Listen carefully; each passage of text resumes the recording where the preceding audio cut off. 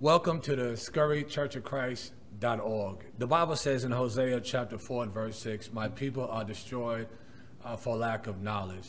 Please don't let this happen to you. Feel free to contact us at scurrychurchofchrist.org, where you can visit us, and any Bible question that you may have, we will do our best to answer. We are so glad you decided to visit us.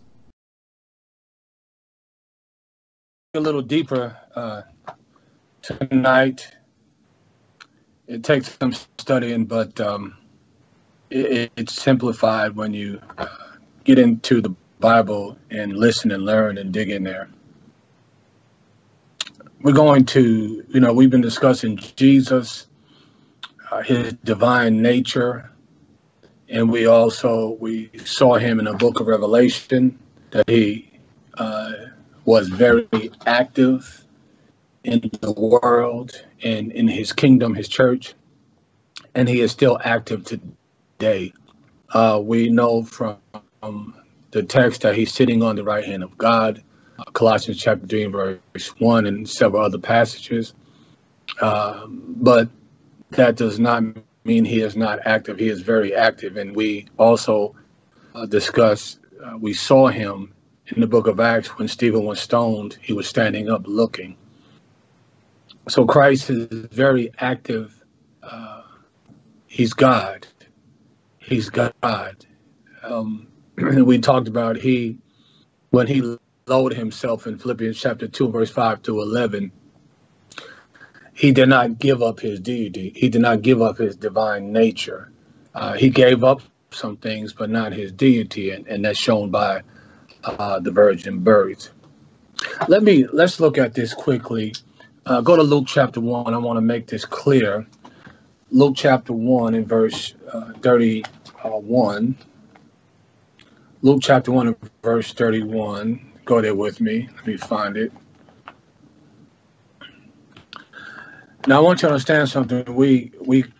I'll say, the Son, the Father, as I go to the Old Covenant, but I'm just borrowing those terms. The Christ was not the Son in the Old Covenant, and I believe he became the Son in the New Covenant. And so you see that he took a lower position, but remember, he did not give up his deity. He was divine. He had a divine nature. When he took upon himself a flesh, he gave some things up. We learned, we talked about those things. And so I want you to see something here in Luke chapter 1 and verse 31. Notice when he becomes a son. And so as we look at the Old Covenant, he's actually not the Son. Christ is deity. He always he always contained a divine nature. And so notice when he becomes a son in chapter 1 and verse 31, he says, "And behold, you will conceive in your womb," he's talking to Mary, "and bear a son, and you shall name him Jesus," that's the Savior. "He will be great and will be called the Son of the Most High, and the Lord God will give him the throne of his father David." And so you see when he becomes the Son of God. I want you to see that. And so, we say the Father, the Son, the Holy Spirit, that's fine.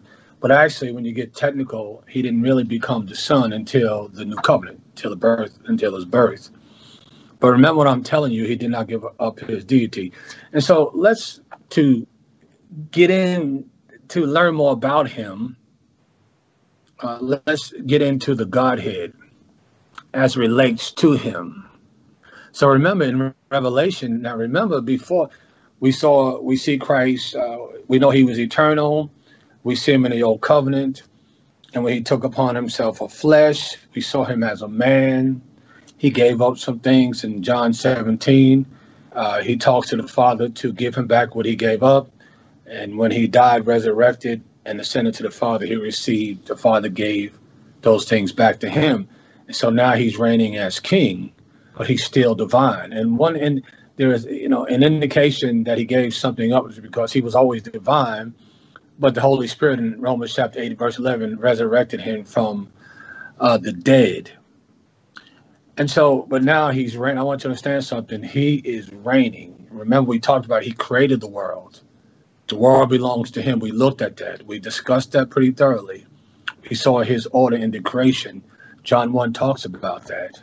So the world belongs to him. And that's why when you get into Revelation, he's avenging the saints, and he's also punishing the Roman Empire. You see them working in there, the Father, Son, and the Holy Spirit, with a lot of emphasis on Christ because he is the king defending his kingdom. Also, we get that idea in Daniel chapter 7. Daniel chapter 7, you see God and the Father there.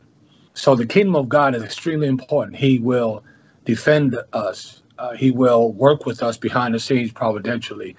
Very important to God. Christ purchased the church with his own blood. So he died for the church. And so remember John 1, 30, or rather Luke chapter 1, verse 31 to 32. I want you to, just something that I looked at. He did not become the son until you see his birth. Then he is the Son of God. So before that, and that all ties in with his birth and his and taking upon himself a flesh. He has always been divine. He didn't give that up. Let's look at this divine. Now, we say the Godhead.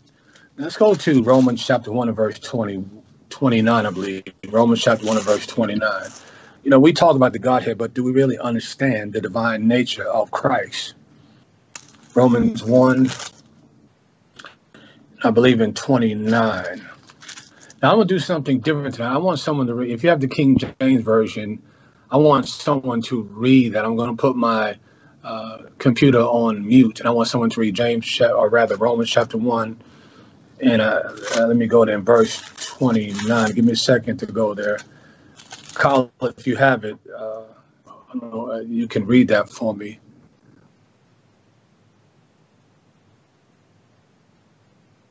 Yeah, I can get it. What was it again?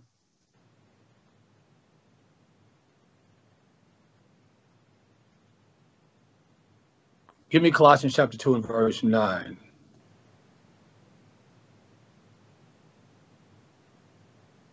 Colossians chapter 2 and verse 9. But I need you to have the King James Version. Okay, Colossians 2 and verse 9 in King James. Yes. It says, "For him dwelleth all the fullness of the Godhead bodily." Okay, that's all. Now go to Acts chapter 17. Acts chapter 17. And I believe that's, let's go to, I believe that's verse 29. Let me go to Acts 17.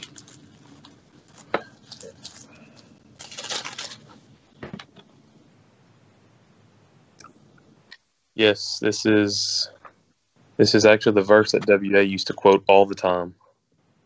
Go ahead and read it for me. "For him we live and move and have our being, as certain also of your own poets have said, for we are also his offspring."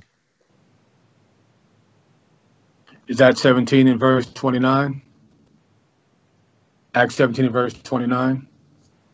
That was 28. Sorry, I'm going to read the next one. "For as much then we are his offspring of God, we ought not to think that the Godhead is like unto gold, silver, or stone, graven by art and man's device." All right, now, thank you, Carl. In American Standard Version, it's going to say divine nature. Like in Acts 17 and verse 29, being then the offspring of God, we ought not to think that the divine nature is like gold or silver or stone, an image formed by the art and thought of man. And so you notice Kyle read in the King James Version, the divine, he read the Godhead. And then in the American Standard Version, it is divine nature. And so that's what it is. When you look at the Godhead, it's his divine nature. And so Christ never gave up his divine nature. Even though he lowered himself, he took upon himself a flesh, he still had the divine nature. Within that divine nature, there were different roles. The Father played his role. It was his plan. We talked about that. Holy Spirit played his role, and the Son played his role. But he never gave up his divine nature. And that's what Colossians chapter 2, verse 9 is saying. When I'm going to go back, I'm going to go there. Thank Kyle for reading that. Now notice what my Bible says. Colossians 2, 9. I don't know why I'm in Hebrews. Let me find Colossians. So that's Colossians 2, 9. And it's going to say he has the fullness of the Godhead bodily. But I want to go there and read that. Now, in American Standard Version, it says, for in him all the fullness of the deity dwells in bodily form. That's right. That's that divine nature. And so within that body that he had, he still had divine nature. Human body, divine nature. Human body, divine nature. And so that's the Godhead. It's that divine nature. Man doesn't have it. An animal doesn't have it. Angelic beings, spiritual beings, they don't have it. God has a divine nature. So when you see the Godhead, I want you to think about divine nature, but it's a divine nature that possesses three distinct personalities. I'm going to say that again. It's a divine nature that possesses. Now, the nature, the nature is divine, and there are characteristics that make up that divine nature. We look at those characteristics. He's infinite, man is finite, God is omnipotent. No human being is omnipotent. Angelic beings, the spiritual beings, are not omnipotent. We see that in the Old Covenant. God gave them the ability to do what they do, and he managed them. They did exactly what he said to do. And so the Bible reveals to us who God is. He's a spirit. And as we look at the Bible, we find out, okay, who is this God? He's omniscient, all-knowing. He's omnipotent, all-powerful. He's infinite. He's infinite. He's everywhere. He's limitless. You can't even measure. There's no measurement to it. He's just limitless.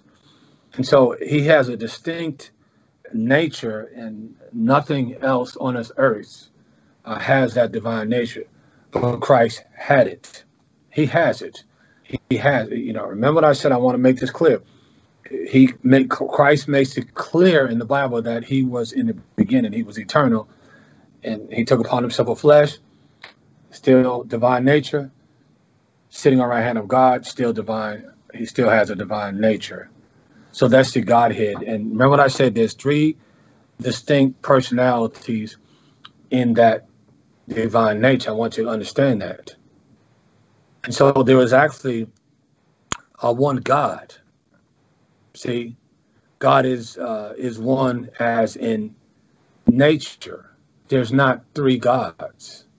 See, there's not three gods. There is one God. That's that divine nature. And within that nature, there are three distinct personalities: the Father, the Son, and the Holy Spirit. And when you get into their movement, they work in perfect harmony. They operate in impeccable harmony. See, they operate in perfection. Their harmony is impeccable. It's perfect harmony. It's very interesting. You look at these other gods in the Bible, like Zeus and Hercules, etc. You see them fighting, them false gods, they fighting against each other, but those are false gods. The God of Israel, the God of the Bible, our God, the nature is God. And he has three distinct personalities who they operate in perfect harmony. And that's what God requires from us. We get into division, we get into how God requires the church to get along with one another, and how we should sacrifice ourselves to one another and put others before ourselves.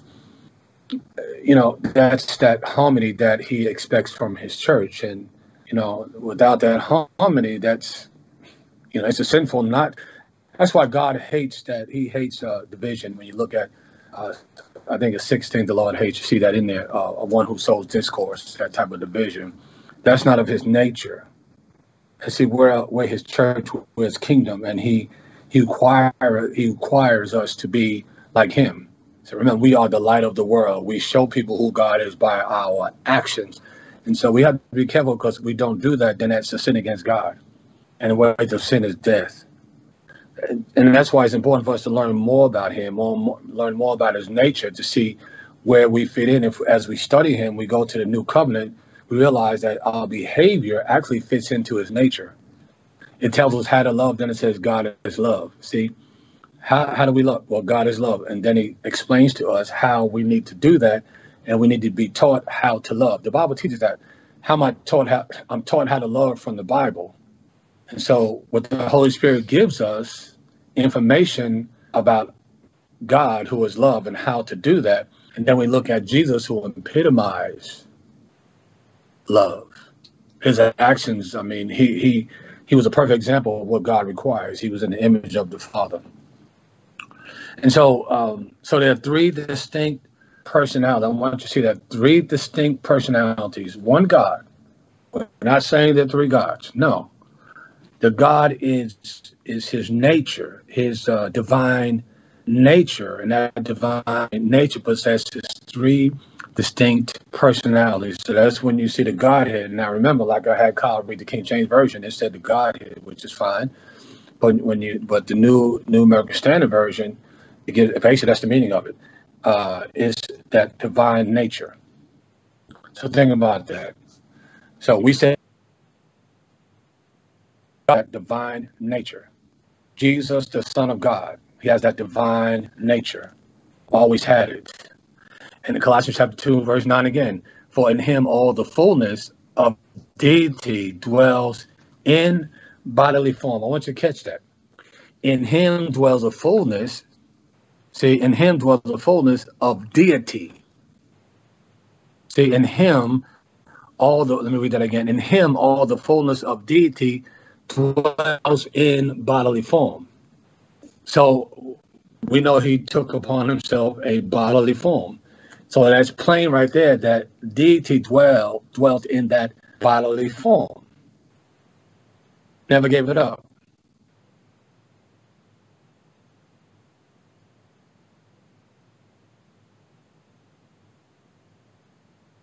When in the Pentecostal belief, and we're gonna look at this, and then we're going to kind of study from their belief and learn more of deity. A lot of people don't study this, and some people do, but in the Pentecostal belief system, they believe that there's not three distinct personalities. There's only one personality, and that's Jesus only. Okay, that's why if you go to them and you were baptized in the name of the Father and of the Son and Holy Spirit, which is doctrinal, that's doctrine, they would baptize you again, be baptized in Jesus only. And so according to them, there's only one personality. So how they do that? So it's like when Christ was in heaven originally, he's the Father. When he came to the earth, he became the Son. See, that's him. When he went to heaven and came back again, he became the Holy Spirit. So according to them, there was only one person in the Godhead. You see, there's only one person in the Godhead. So this is important to us to study this. And as you see that there are different beliefs in these different sects, religious sects. And that's what they believe. And what does the what does the Bible teach? And I'm going to show you a passage that they go to. Let's go to Isaiah 44. Isaiah 44. The Bible is very interesting when you get into it. The context will explain itself. So Isaiah 44. So the Bible teaches there are three distinct personalities. There's one divine nature. Okay, remember, three distinct personalities, that divine nature, that's God, that's God. You say God, that divine nature. And understand, the false idol worshiping, those false idols, that's kind of ludicrous, ridiculous, because anything made by man does not have a divine nature. Very interesting. If you get into the concept, not even an angel has a divine nature. And we see that, how God managed him, and they did exactly what God said to do. Man does not have a divine nature, and animals don't. But someone can make a false god, an idol, and say, worship this image. It's like they giving his image a divine nature. That is ludicrous. That's ridiculous. The more you get into the text, that's ridiculous. That's basically what Isaiah is saying. So one of the verses they will use is Isaiah 44, and I believe it's verse 24. So let's learn from that. Let's learn from that. Isaiah 24. Isaiah 44 and verse 24. We're going to keep it in context. I'm going to read it. Thus says the Lord, your Redeemer, and the one who formed you from the womb. I, the Lord, am the maker of all things, stretching out the heavens by myself and spreading out the earth all alone. Okay? Read that again because I want us to get it. If you just get in there, I'll give you time.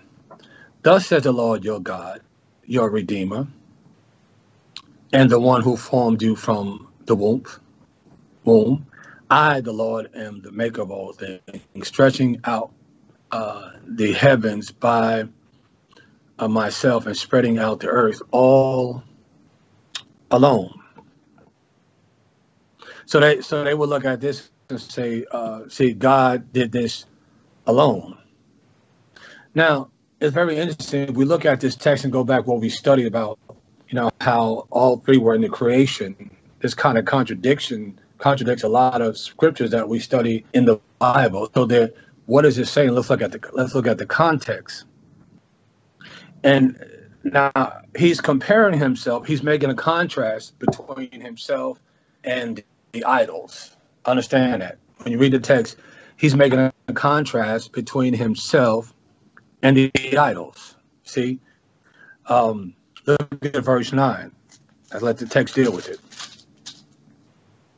He says, watch, those who fashion a graven image are all of them futile, and their precious things are of no profit. Even their own witnesses fail to see or know, so that they will be put to shame. See? Who has fashioned a god or cast an idol to no profit? Behold, all the companions will be put to shame, for the craftsmen themselves are mere men. Let them all assemble themselves, let them stand up, let them tremble, let them together be put to shame. The man shapes iron into a cutting tool and does his work over the coals, fashioning it with hammers and working it with the strong arm. He also gets hungry, and his strength fails. He drinks no water and becomes weary. Listen, see, it's ridiculous. Another shapes wood. He extends a measuring line. He outlines it with red chalk. He works it with planes and outlines it with a compass and makes it like the form of a man, like the beauty of a man, so that it may sit in his house. Surely he cuts cedars of himself and takes a cypress or an oak and raises it for himself among the trees of forest. He plants fair, and the rain makes it grow. Now watch this. Then it becomes something for a man to burn, so He takes one of them and warms himself. He also makes a fire to bake bread. He also makes a god and worships it. He makes a graven image and falls down before it. See? And so he's dealing with idol worshiping here. Remember, when we're dealing with, people and we speak the truth in love, and when we teach someone, is to help them see, to help them grow. We're talking about salvation here. And so allow them to see the context. If you just pick up this verse, like verse 24, okay, somebody would say, well, it makes sense, but look at the context. He's discussing himself in contrast to idols. See? So alone, in the creative process, alone he created. Alone he was, he did not need the help of any idols to do that. Those things not even real. You get into idol worshiping and how they, especially in Egypt, how they related those idols and images to the creation, etc. And so God, in contrast to what the deal is here with these idols, no, he did not need their help. He did not get their help to do anything. They're nothing. He, the God, did it himself. Doesn't mean he is alone. He just did not need their help. See? I'll read that again. Thus, verse 24, thus the Lord your Redeemer and the one who formed you from the womb. See, the one who formed you from the womb. He created you. He created them. He created us. I, the Lord, am the maker of all things. See, he's the creator. He did not need their help in the creative process. Stretching out the heavens by myself, in contrast to the idols. You didn't help me. I did not need your help. I, the God, did that. So we can put that in the divine Godhead, that divine nature did that. In contrast to idols, you don't have a divine nature. You're just something that a human being made and decided to fall down and worship you. And then if it need be, they'll take you and throw you in the fire and use you to get warm. See? I, the Lord, am the maker of all things, stretching out the heavens by myself. Do not need your help. Do not need you. And spreading out the earth all alone. See, do not need, no, in contrast to idols. See, God alone, in contrast to idols, made it happen. Verse 24, that's I love it. I love it. Now watch. Let's go to John chapter 8. Go to John chapter 8. But before that, we're going to go there. Before that, I want you to look at verse 6. Watch this. Now remember what we're learning from this doctrine. Obviously the Pentecostal our friends in the Pentecostal say that of course they obviously believe in the divine nature of God, but it's like that's it. It's false doctrine, because within that divine nature of God, there are three distinct personalities. To say there's one personality, there's just Christ, Jesus only, that's not the God of the Bible. You see, and so remember they're saying there's only one personality. So that excludes the Father and the Son. And remember, Isaiah 44 verse 24 is one of the verses that they use. So you have to keep it in context. Look at verse 6 of 44. Verse 6 of 44. Watch. Thus says the Lord, the King of Israel. I want to see if you grasp this. Now, we're going to see some distinct personalities here.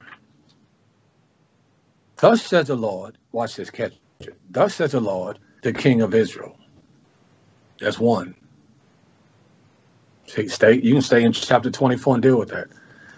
Chapter 44 and deal with this. Thus says the Lord, the King of Israel. That's one. And his Redeemer. That's two. The Lord of hosts. I am the first and I am the last. There is no God besides me. Watch, catch it. Read it again. Thus says the Lord, the King of Israel, that's Jehovah God, and his Redeemer, that's two. The Lord of hosts, he's also Jehovah. Now, the Lord of hosts, he says, I am the first and I am the last. There is no God besides me.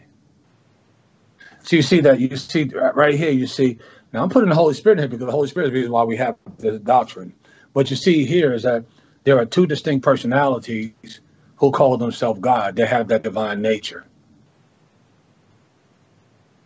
So you see it right here. But now watch this. Revelation chapter 1 and verse 17. Revelation 1 verse 17. It ties in to what we've been studying before.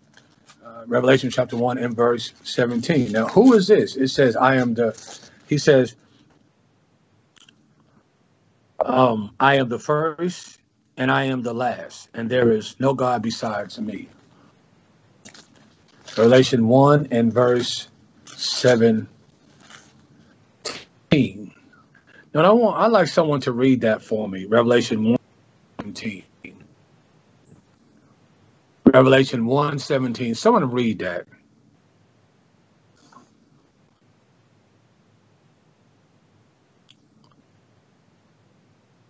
Anybody home? Kyle, will you read that for me? Revelation 1:17. Yes, I'm going to read it out of the King James.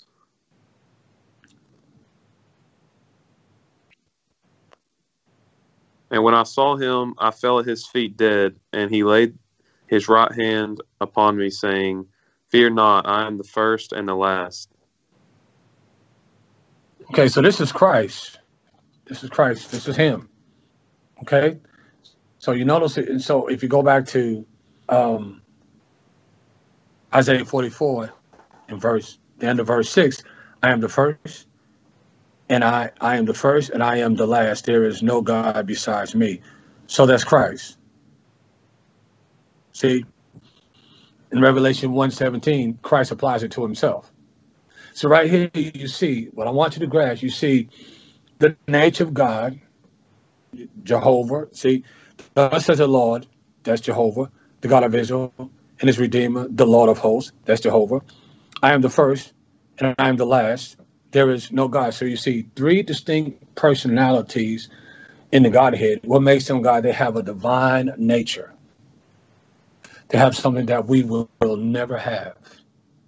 And they were not created. They are eternal. There are only three that are eternal: the Father, the Son, and the Holy Spirit. Remember, we looked at in the Bible, the angelic beings, the spiritual beings were created. Man was created by God. We don't have a divine nature because divine nature, they're not created. If you have the divine nature, not created.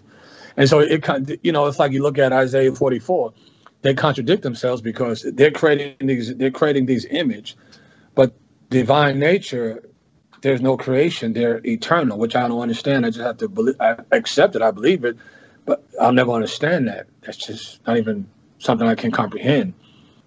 So to make an image and say this is God, well, it's like we read about Domitian in Revelation, and when Daniel 7 prophesies about his coming, he decided, again, you can go into Roman history, that he was going to be God.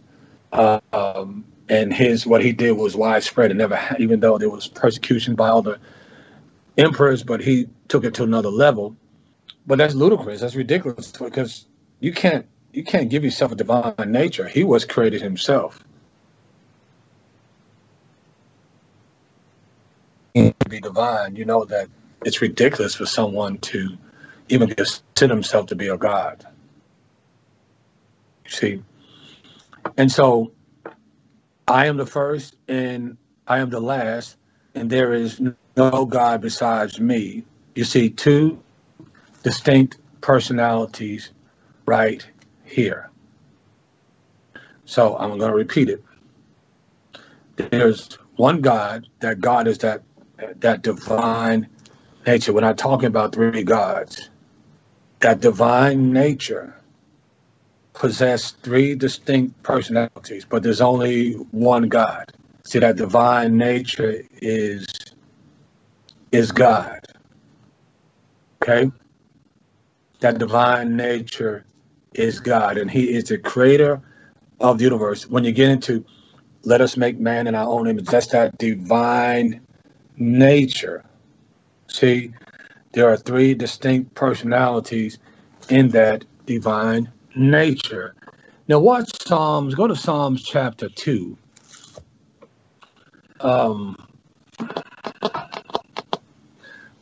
Let's go to let's go to Genesis 1:26. Genesis 1:26. Genesis 1:26.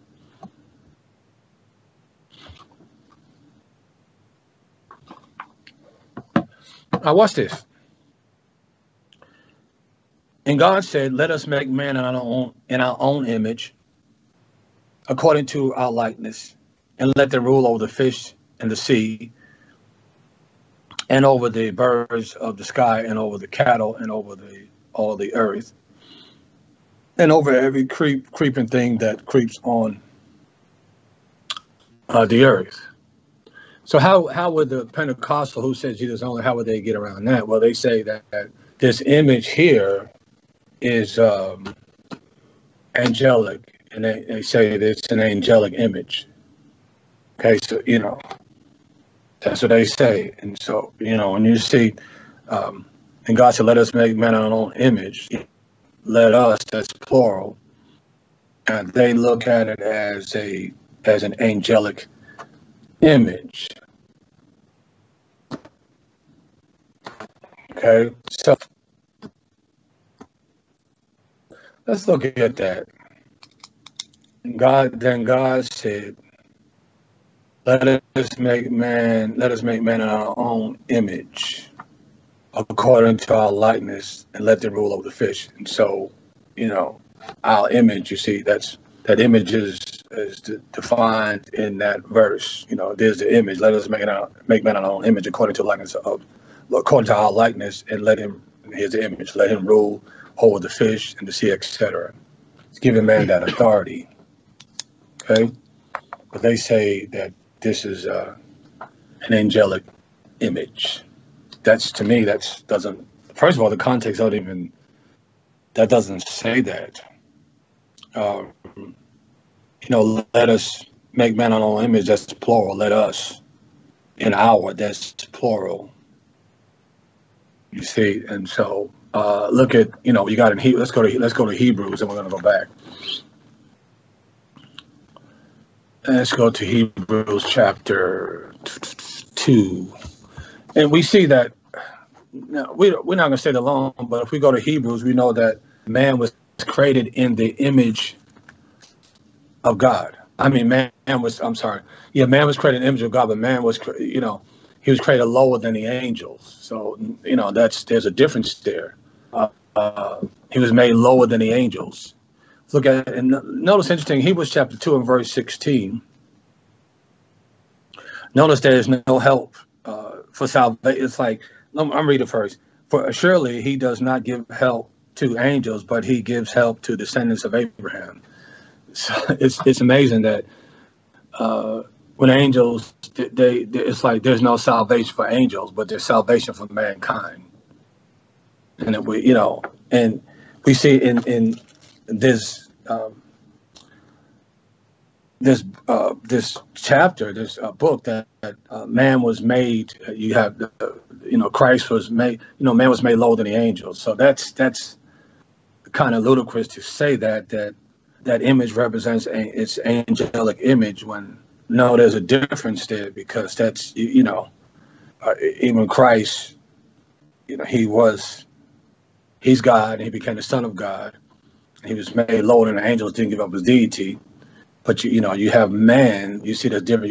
You have the angelic beings. You have the human nature, the angelic nature, and so no, that's not true what they say. Let me see. I think it was what time? I think time is up. We're going to start. I want to deal with that again next week. I want to go back to that passage, and we're going to head to other passages to deal with this. But the main objective, I just took this belief system and kind of worked with it to help us understand the nature of God. And I don't want us to ever misunderstand that. We have to understand that Christ has always contained the divine nature in his body. And now we see how powerful he is, and he's still working with the church. So as we go through life and turmoil and difficulties, remember, we're dealing with the King who understands, who never gave up his divine nature, but gave up some things for us that we may be saved. And you notice he stayed faithful until the end. Now he's sitting on the right hand of God in Revelation 2:10, Revelation 3:21. If we stay faithful till the end, then we also will be with God like him. But we have to stay faithful. We have to trust in him. He has that divine nature. We have to trust him. If anyone here needs help, you need prayers, please don't hesitate. We'll pray for you if that's what you need. If you need to repent, make it known as we sing the song for the invitation.